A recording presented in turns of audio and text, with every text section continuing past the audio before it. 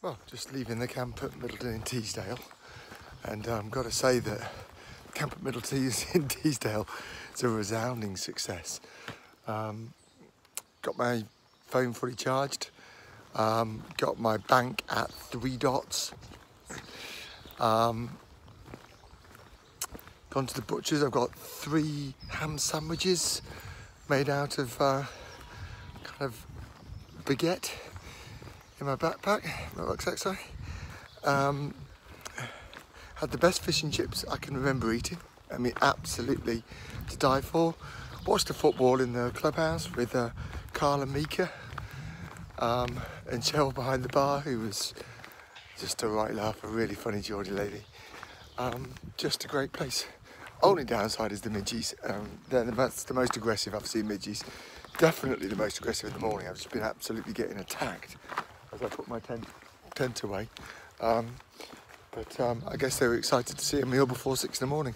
It's not even 6 AM yet, it's 5:58 and I'm on my way for the best day.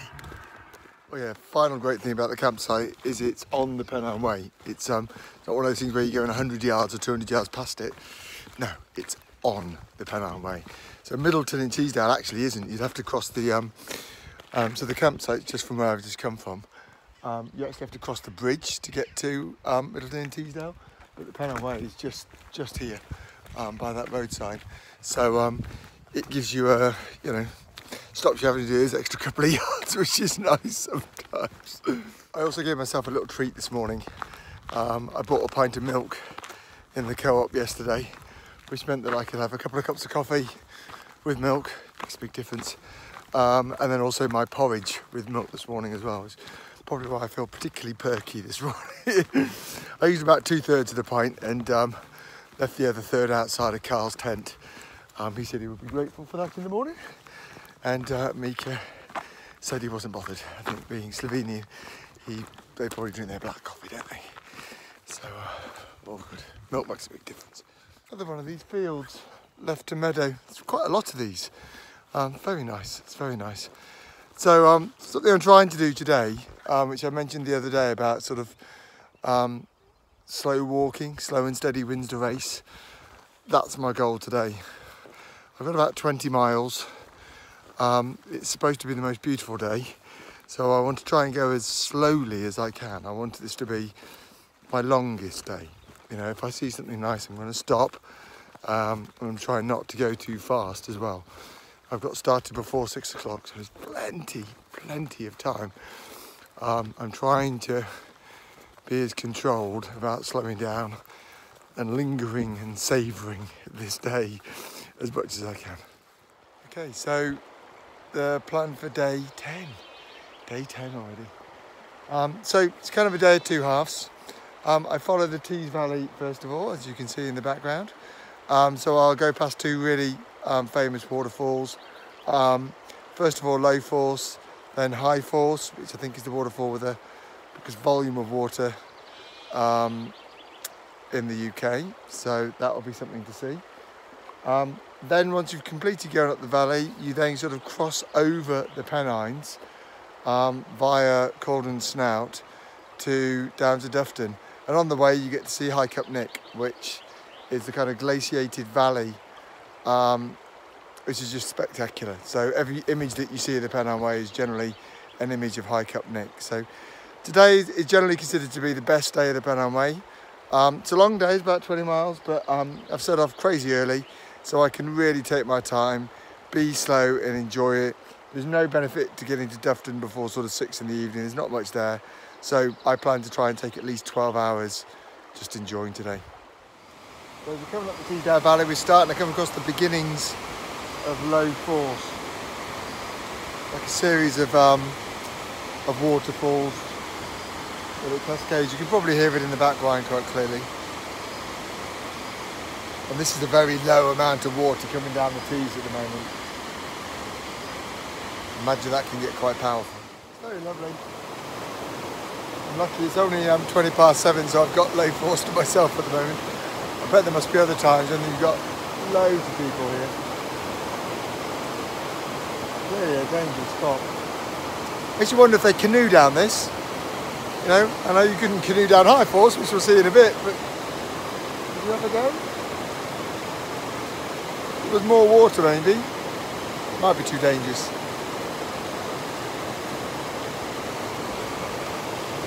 Certainly a lot of rocks. Update. Earlier I was suggesting I was at low force. I think there might have been a slight error there. I believe this is actually low force. With a bit more of it further on.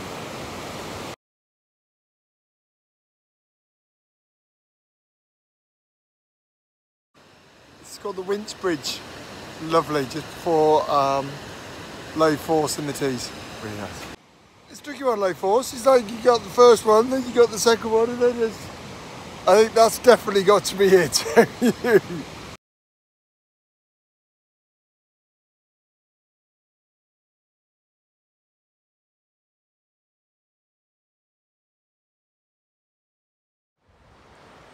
It's all fenced off. I wonder if it's because of these orchids. It's all fenced off down here. I suspect there's something a bit rare on this. Wow. This, as I can imagine you can see, is High Force.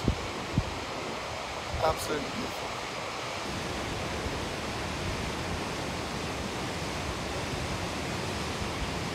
And again, that's with very little water.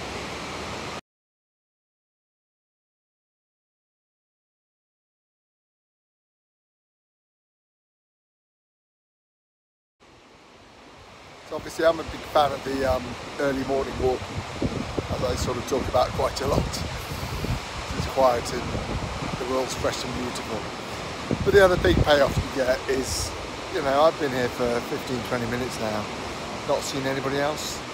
So you get something as beautiful as that to yourself. Now, I'm not saying, you know, I don't like other people and I'm not happy to share, but it is nice having this to yourself. Also, you can see some proper geology happening here. The Pennines, a lot of the northern Pennines are limestone, which is the top section of rock. But then the bottom section of rock that's different is a magma layer that was pushed up from the earth and driving that up. And this is where those two areas meet, and you can see it quite clearly. The same thing is happening at Hadrian's Wall when we go after over one of his rings. Sorry, I can't remember. Yeah, but it's one of the defining factors of the North Pennine geology. Some people find that interesting. Leaving High Force. Just a bunch of young girls who are doing the Duke of Edinburgh. I think it's the same ones that I saw in a field yesterday. Took a lovely photograph of them with the High Force in the background, which I think they'll appreciate in the future. It's a pretty good shot. And I was saying to them that I did it 32 years ago and hence I'm doing the Pennine Way now. So the better won't take them as long. They'll have a reunion in 10 or 20 years and find that they'll all be doing the Pennine Way together. They seem to like the idea of that. That at some point in the future they'll be having a reunion and doing it all over again. Very nice. If you don't like heights, don't look down. Really good.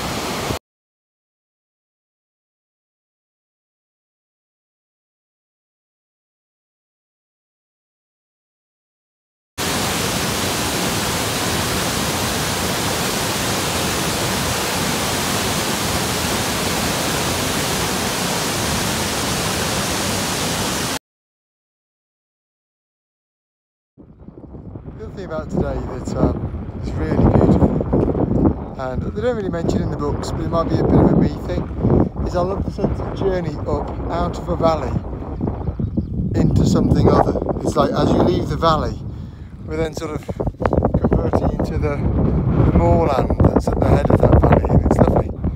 It's like Lathkildale. I love being at Monash, and then where it's a field, and then you drop into the limestone valley that is Lathkildale. It sort of appears around you. This has got the same feeling, but in reverse. It's lovely. You're one place and you're meandering on a journey to something quite different.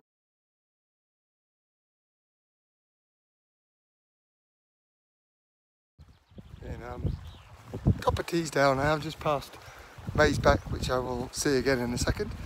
Just met a bird watcher to wait a second because he's got a, I can't remember what it was said now, sandlark. I don't know, and he got it in his sight, so I waited a bit whilst he was viewing it. And he's just making his way across the river now to go and carry on what he does. He does bird counts, he's from Dartmoor. Very good. You do meet a lot of interesting people on the Pennine Way. What's the point? We say goodbye to the tees now. Bye bye tees. Everybody, bye tees. Over the moorland now. The sign just there said Cauldron Snout's only 3.5 miles.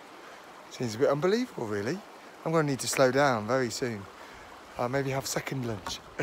It's only 10 o'clock, I've already eaten twice. At Cauldron Snout. I might even stop and have a brew. Or just get to hike up Nick and hang out all afternoon. Who knows?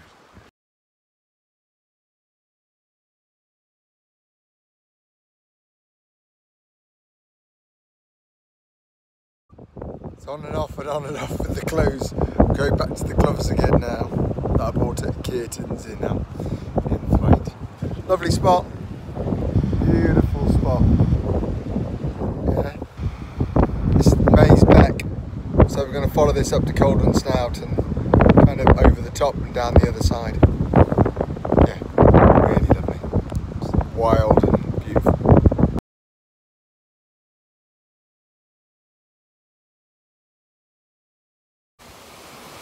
Well, it's 12 o'clock, so I figured it was time for another waterfall.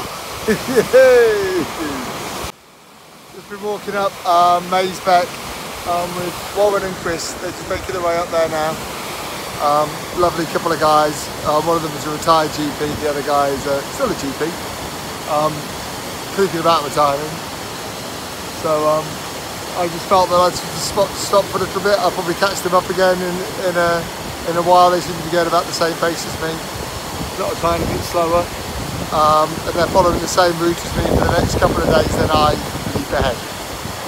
All good?